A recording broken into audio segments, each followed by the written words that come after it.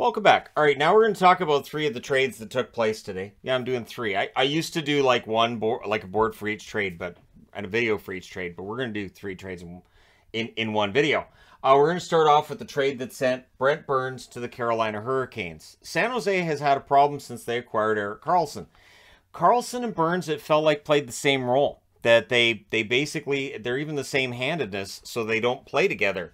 So I understood, like, you know, the idea behind it seemed to be for Doug Wilson when he acquired him, I can have Karlsson on the ice, and then, you know, I can then have Burns on the ice after, and they can both play 25 minutes a night, and it's going to be a nightmare to play against. In theory, fine, but in practicality, it just didn't work.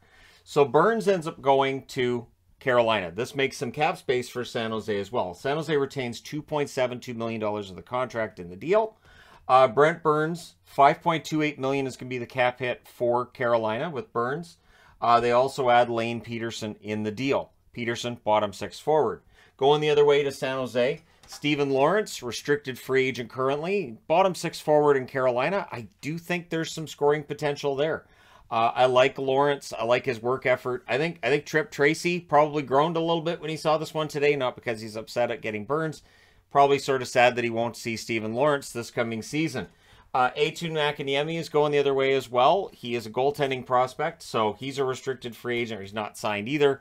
So for San Jose, we'll see how this turns out. But they get a 2023 third as well.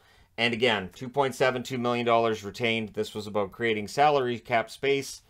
And it gets rid of the redundancy on the blue line. Now they have Karlsson as your puck-moving defenseman, your primary puck-moving defenseman, and they have a little bit of cap space to go out and add somebody.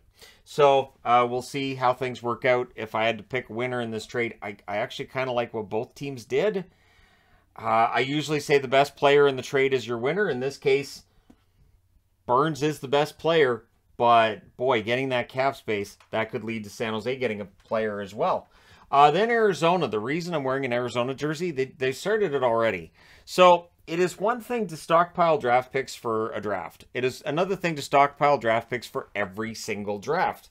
And that seems to be what the Arizona Coyotes are doing. So they take Patrick Nemeth and his contract off the Rangers' hands.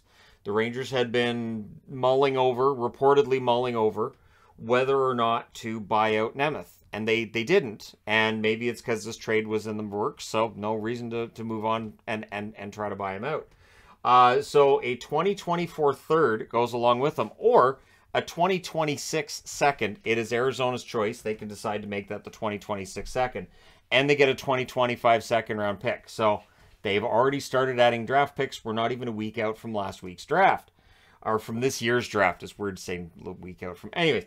Ty Emberson, the rights to Ty Emberson going to the New York Rangers. This, again, was a cash deal to make some cap space for the New York Rangers. It works. Nemeth, a depth defenseman at this stage. And so Arizona has already started picking up contracts from other teams and contracts. So we've started yet again. And then the trade that started things off this morning was Pavel Zacha joining the Boston Bruins. He's a restricted free agent. Zacha has some upside. There is still going to be that debate about how much upside is there. There were rumors that the Canucks were looking at Zacha. Clearly did not get in on this deal. Didn't get it done. Going the other way, Erik Haula going to the New Jersey Devils. A ideally third-line winger who can put the puck in the net occasionally as well. The New Jersey Devils, likely not done for today. A lot of discussion about whether or not he would be the natural landing place for Johnny Gaudreau. So Erik Haula, joining the New Jersey Devils, Zacha over to Boston, and there are your 3 trades that started things off today. We'll see what other trades get made. Let me know which teams you think won the deals. Again, I'm wearing Arizona because they've already started stockpiling draft picks, and I wore my Ed Jovanovski jersey because it feels like since Jovo left, this is basically what's been going on. But let me know your thoughts. Hit like and subscribe if you're browsing your way through. You just happened upon this video. Thank you guys so much for watching, for all your support.